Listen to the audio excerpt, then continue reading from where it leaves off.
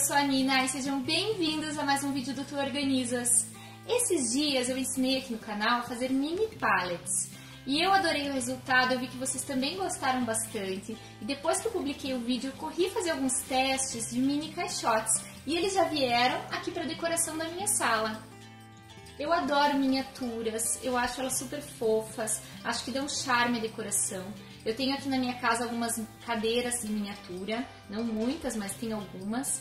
E eu achei que esse caixote ficou com um bom acabamento e achei que poderia tranquilamente ser um enfeite da sala. Então eu coloquei ele aqui, adorei e é aqui que ele vai ficar. E eu vou ensinar para vocês agora. Para fazer esses mini caixotes, vocês vão precisar de 6 palitos com 8,5 cm para fazer as laterais. Mais 6 palitos com 8,2 cm para fazer o fundo. 8 palitos com 5,5 cm para fazer a frente e o fundo. E mais 4 palitos com 4,2 cm para fazer o acabamento. Vão precisar também de cola tipo bonder, cola branca ou cola de madeira, lápis, uma faca de serrinha e uma tesoura. Para cortar o palito é bem simples. Eu faço uma marcação com o lápis onde eu quero cortar, pego a faca de serrinha e só faço a direção do corte. E aí eu pego uma tesoura e vou cortar esse palito. Muito fácil. Eu vou começar com os 6 palitos de 8,2 cm para fazer o fundo. Vou colocar um ao lado do outro, alinhar bem e colocar alguns pingos de cola tipo bonder entre uma madeira e outra.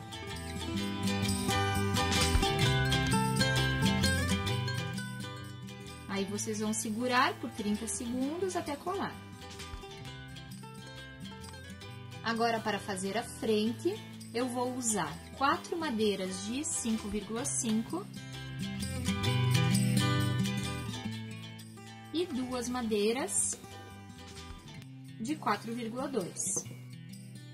Um desses de 5,5 cm, eu vou cortar um canto da forma que vocês acharem melhor.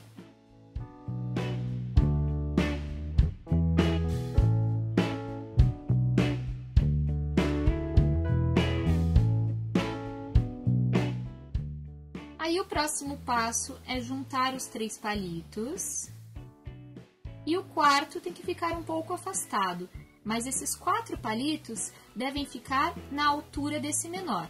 E aí eu vou colocar um pingo de cola bonder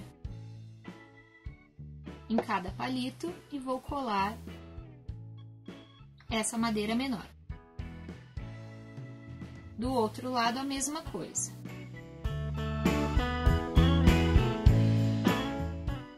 E o fundo, vou repetir esse processo.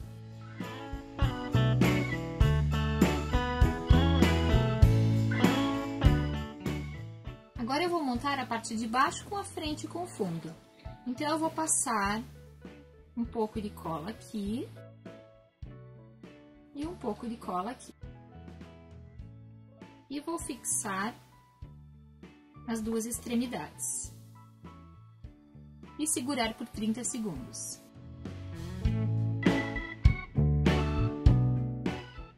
Já temos a parte de baixo, a frente e o fundo. Agora nós precisamos fazer as laterais. E nós vamos colar um por um.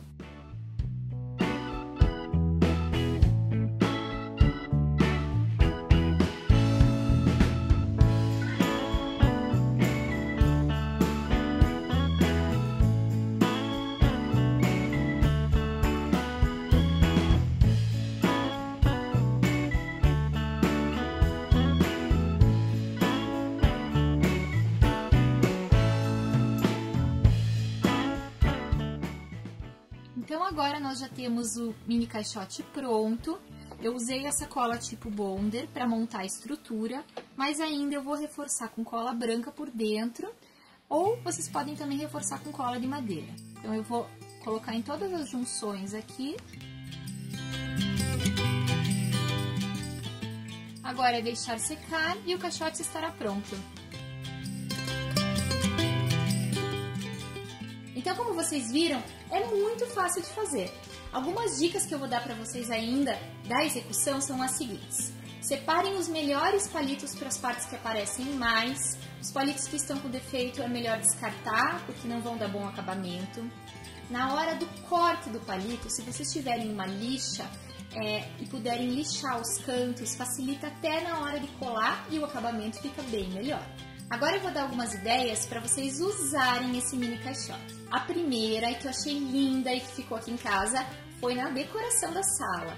Porque eu achei que ficou lindo, fofo. Eu coloquei um copinho plástico com uma planta artificial, um galinho de planta. Coloquei aqui, achei que ficou super charmoso.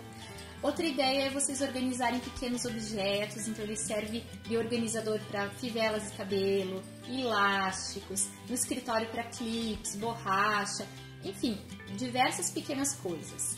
E uma ideia também que vocês me pedem muito e que eu acho que é uma ótima ideia é fazer esses caixotes para lembrancinhas. Porque veja, um pacote com 100 palitos, que é geralmente o que vende, custa super barato. Cada pacote vocês conseguem fazer 5 caixotes, então cada caixote sai centavos. E eu acho que é uma lembrança que todo mundo vai gostar de usar. Dá pra colocar docinho dentro, dá pra colocar uma planta, dá pra fazer várias coisas com o caixote. E eu acho que fica muito fofo, acho que todo mundo vai gostar de ganhar. Então, se vocês tiverem outras ideias para usar esse caixote, coloquem aqui nos comentários para dividir com a gente. E eu agradeço muito por vocês terem assistido, eu espero que vocês tenham gostado. Se vocês estiverem gostando dos meus vídeos, curtam, se inscrevam no canal. E um grande beijo e até o próximo vídeo.